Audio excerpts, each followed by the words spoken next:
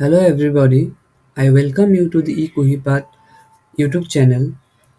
আজি আমি ইলেক্ট্ৰিকেল ইঞ্জিনিয়াৰিঙত অহা কিছুমান প্ৰিভিয়াছ কোৱেশ্চন ডিসকাস কৰিম যোনবোৰ আমাৰ APDCL AEGCL or AM JM বা ষ্টেট AEGE এক্সামৰ কাৰণে ইউজফুল হ'ব। So my name is Vivitla Khaloi আৰু আমি এতিয়া আমাৰ ফাৰ্স্ট কোৱেশ্চনলৈ আগবাঢ়িম discussing electrical engineering previous questions. So আমি এতিয়া আগবাঢ়িম first কোৱেশ্চনলৈ। First question dia ase the reluctance offered by the magnetic circuit depends upon. So reluctance offered by magnetic circuit. So what is reluctance? Actually reluctance to whole opposition offered by a magnetic circuit to the production of magnetic flux. Mane magnetic flux production or oppose kora to ki hoy reluctance hoy. So reluctance to he material to a property thake.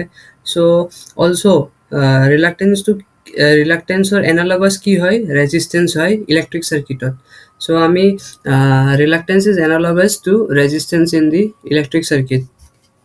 So yat question to says a reluctance offered by magnetic circuit depends upon kihot depend kore. Option not dia ase nature of magnetic material, the length of magnetic flux path, the cross sectional area of the material, or all the above. So the answer will be all the above.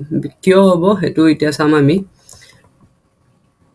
So reluctance formula dia ase L divided by nu naught nu r into A, where length L is the length of the flux magnetic material, A is a cross sectional area in meter square, and nu naught is the permeability of the free space, which is given by 4 pi into 10 to the power minus 7 Henry per meter, and nu r is the relative permeability of magnetic material. So I may dekhisu the reluctance is directly proportional to L and inversely proportional to A, but as it is a property of the material itself, so it will also depend on the nature of magnetic material. So yate option A2 hobo, B2 hobo, C2 hobo. So the correct option will be option D, all the above. So moving forward to the next question. So yate amak eta circuit dia ase, eta transient circuit. So yate amak hudise je time constant of the given network. So amak time constant to hudise yat. So time constant keneke ulabo parim ami. Options dia ase 2RC, 3RC, 2/3RC and RC/2. So amak yat options dia ase. So ami time constant ulabor kane ki koribo lagibo. Time constant for a RC circuit is tau equal to R into C. So yate jihetu duta resistance dia ase, so ami equivalent resistance ulabo lagibo for calculating the time constant. So jihetu ya 10 volt ase, 10 volt to ki hoy eta voltage source ase. So for calculating the equivalent resistance ami ki koribo lagibo 10 volt to ami short circuit kori dibo lagibo. So then ki hobo jite ami 10 volt to short circuit korim to R aru 2R parallel ahi jabo. R aru 2R parallel ahi gole ki hobo R equivalent to ulai jabo kiman yat korisu ami R equivalent to ulai gol 2R/3. Tasot time constant is simple 2R/3 into C, because C capacitors just eta ase. So what will be the answer? Answer will be 2/3 RC. So time constant amak dependent source or logoto ulabo dibo pare, amak like just independent just mane dependent yat normal voltage source or logoto ulabo dibo pare, aru circuit LR hobo pare, RC hobo pare.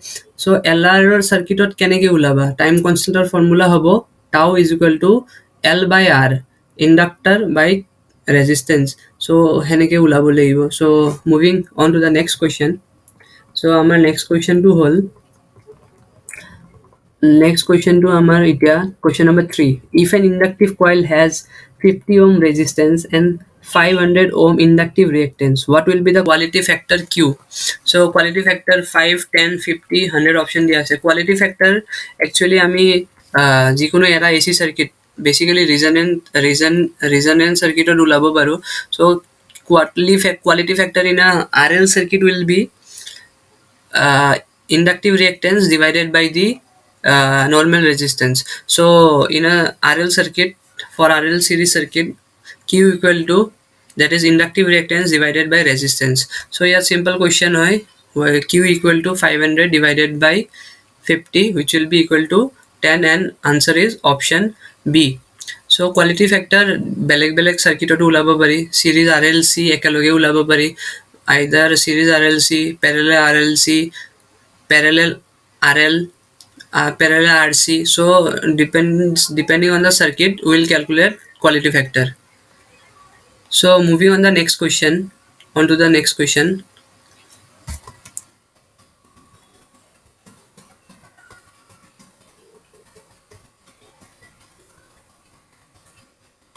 Next question to say an induction motor 50 hertz with 1000 rpm speed will have 2 poles, 6 poles, 4 poles, 8 poles.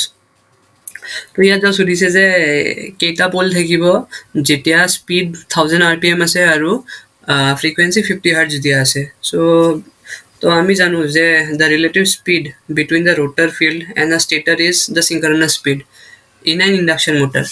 So synchronous speed to kenege ulam ns is equal to 120 f by p. Here f2 whole frequency, p2 whole pole aru n2 denote kore speed in rpm. So simply just put the values aru ami p2 ulai lobo paru 120 f by nad which will be equal to 6 poles. So option will be correct option will be option b. So ami the next question jam the number of parallel paths in wave winding of machine is. So wave winding ot keta parallel path thake udise. So option is option dia ase. So correct answer will be correct answer ki hobo for wave winding ot ki hoy parallel path thake 2m m2 whole multiplicity of the winding. So basically jetia mane question or mention na thake je etu simplex hoy na duplex winding hoy na triplex winding hoy ami generally simplex winding long. So m will be 1, so number of parallel path will be 2 into 1 is 2 hobo and correct option will be option c. Wave winding for basically use a high voltage and low current applications are. So similarly ami lap winding or questions ahibo pare. So lap winding or question what is the number of parallel paths in lap winding is. So lap winding or ki hoy lap winding or number of parallel path is equal to the number of poles. So number of poles are depending on the multiplicity answer to labo. Basically number of parallel path is equal to number of poles in lap winding. Aru lap winding to low voltage aru high current or karne use kora hoy. Option C is the correct answer. Next question to hold the armature resistance control of DC shunt motor will provide. Mane armature resistance control DC shunt motor or amak ki provide koribo mane ki provide koribo ami option to sale gom pam.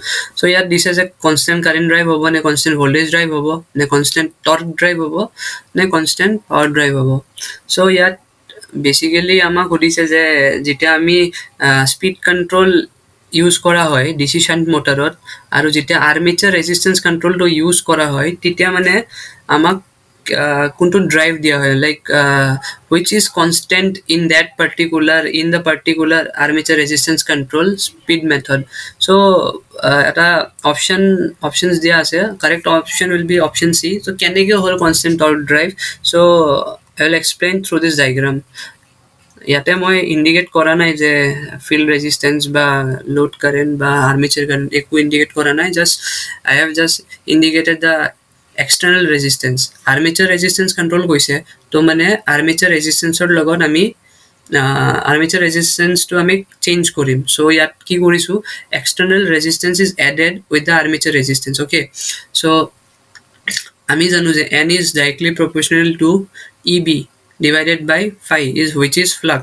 So ki hobo ami EB to likhisu mane EMF to likhisu ami V minus IA RA plus RE eta add hoise yate series of. So RE eta add korisu. So n is directly proportional to this RE to jehetu RE add hoise to overall resistance increase korile ki hobo this term IA RA plus RAC increases and overally this whole decreases mane V minus a gute term to decrease koribo so therefore what happens speed decreases and we get speed below the rated speed. So eta monot rakhiba armature resistance control of DC shunt motor gives speed rate below the rated speed. Okay, so ita next ami sum the as EB is equal to this and I have written in terms of V and EB in here. যেতিয়া RE2 add কৰা হৈছে তেতিয়া কি হৈছে overall resistance increase কৰিছে নে নাই so because of the increase in the overall resistance speed decrease কৰিছে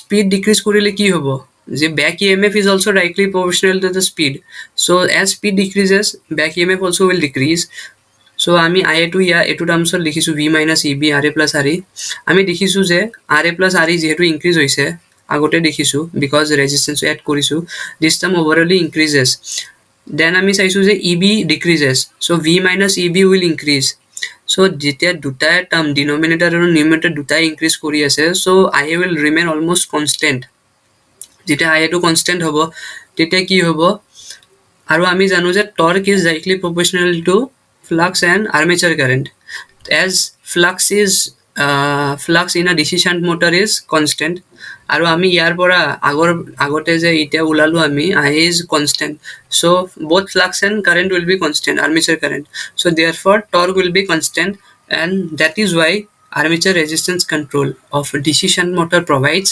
constant torque drive বুজি পাইছানে so next question the speed armature current characteristics of a DC series motor is মানে ইয়াত ধৰিছে যে speed armature current characteristics speed versus armature current characteristics ধৰিছে DC series motorত এটা কথা জানো যে DC series motorত load current আৰু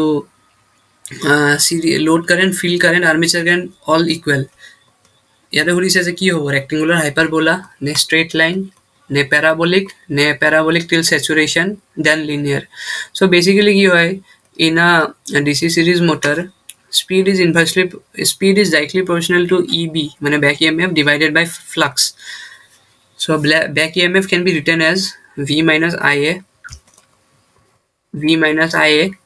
RA and flux is directly proportional to armature current so ইয়াতে কি হৈছে তো N will be directly proportional to V and inversely proportional to I armature current যেহেতু ইয়াত মানে RA to বহুত কম হয় so we can neglect RA and therefore V is written here so for a particular series motor where the terminal voltage is specified তো কি হ'ব আমি V2 constant লৈ লম and N will be inversely proportional to IA so যেতিয়া inversely proportional হয় এটা টাৰ্মৰ লগত inversely proportional হয় then if we show that relation using a graph that turns out to be a rectangular hyperbola so option will be option A correct option will be option A so ইয়াতে মই গ্ৰাফটো দেখাই দিছো speed versus armature current যোনটো এটা rectangular hyperbola হয় so next question আমি যাম এতিয়া next question হলিছে the type of DC motors that is generally suited for the electric traction DC shunt motor ne DC series motor ne DC compound motor ne stepper motor তো option is DC series motor এটো basic হয় question যে ট্র্যাকশনত কোনটো motor use করা হয় DC motors so DC series motors so why DC series motors because DC series motor provides high starting torque provide করে DC series motor আৰু কি হয় DC series motor speed control to অলপ easy হয় as compared to DC shunt motor or separately excited motor so this is the main reason that is because of which DC series motor is used for the traction purpose so next question jam ite ami next question dise that the full load copper loss and iron loss of a transformer are PCU and PI respectively মানে full load copper loss dia ase amak PCU boli aru full load iron loss dia ase amak PI boli the copper loss and the iron loss at half load will be respectively ইয়াত ধৰিছে যে copper loss আৰু iron loss half loadত কি হ'ব so simple হয় আমি কি কৰিব লাগিব options গিটা চাই ল options গুটিটা চালু এটা কথা যে iron loss is always constant iron loss don't depend on the load so কি হ'ব iron loss to load depend নকৰে so either it is half load either it is 3/4 load either it is any load 2/3 load iron loss will be constant so iron loss remains as PI at half load also so iron loss is constant loss it will depend নকৰে half load to same থাকিব but copper loss কি হয় copper loss at a certain load is equal to square of that load square of that load into the full load copper loss. So ইয়াতে মই ফৰ্মুলাটো দেখাই দিছো copper loss at x load equal to x square into copper loss at full load. So basically কি হ'ব এতিয়া যেহেতু আমাক দিয়া আছে ইয়াত কি দিয়া আছে আমাক half load দিছে, so x will be 1/2. 1/2 is 0.5. so just put the 0.5 in that formula. তো আমি পাই যাম যে PCU equal to 0.25 CU, মানে copper loss is directly proportional to the square of the fraction of the load. এটো মনত ৰাখিবা, copper loss depends on the square of the fraction of the load. So answer to all option C.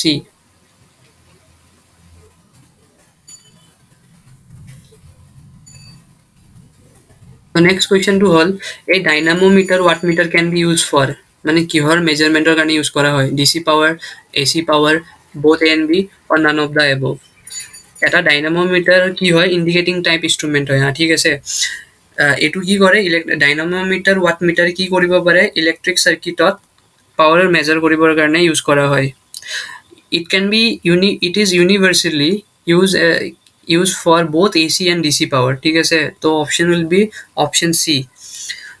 When it is used as a wattmeter, যেটা মানে এটো ডাইনামোমিটাৰ two wattmeter হিচাপে use কৰা হয়, দুটা কয়েল থাকে, ফিক্স কয়েল আৰু এটা মুভিং কয়েল। ফিক্স কয়েলটো কি কৰা হয় কানেক্ট কৰা হয় সিৰিজত লোডৰ লগত সিৰিজত কানেক্ট কৰা হয়, আৰু হেতু কয়েলে মানে ফিক্স কয়েলটোৱে কি কৰে কাৰেন্টটো ক্যাৰি কৰে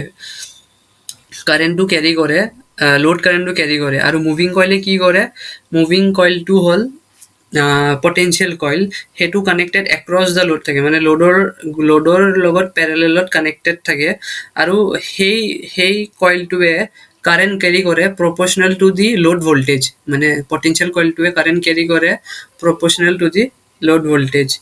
So correct option will be option C. It can be used for the measurement of both AC and DC power. তো আশা কৰিছোঁ যে আপোনালোকে কোৱেশ্চন সিৰিজটো ভাল পাইছে আৰু কোৱেশ্চনছবোৰৰ এক্সপ্লেনেশ্যন ভালকৈ বুজি পাইছে।